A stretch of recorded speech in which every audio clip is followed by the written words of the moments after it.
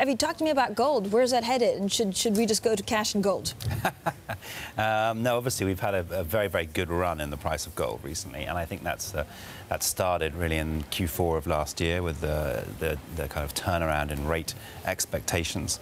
And I think obviously with that kind of momentum with regards to rates has continued, and kind of in the last month or so has really started to accelerate. So it does feel as though the alternative of gold, where you start to see the real rates coming as a big factor, gold prices should remain well supported, and we're seeing a lot of demand for gold at the moment in terms of physical. What does it mean for the actual sector? So are we going to see more M&A between companies? Yeah, so we've had obviously a series of M&A transactions, very big ones that took place last year, and one that concluded at the beginning of this year, and there's some ongoing ones that are happening in the UK market at the moment.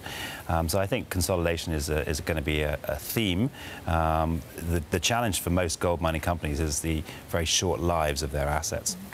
So as the assets are depleted, the kind of rush to replace ounces in the ground accelerates. And I think with the kind of junior space trading at a discount, the bigger companies enjoying the higher prices, you could start to see some more consolidation taking place. Where do you see where do you see the reversal? If you see anything in, like, when it comes to either industry consolidation or actually the price of gold fading? I mean, this can't only be central banks.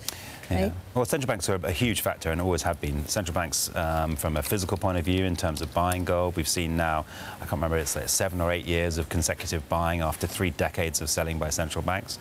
Predominantly the emerging central banks being the drivers there. We're also seeing physical demand from individuals because people are looking for a safe place to put their capital, and gold has been that place for thousands of years.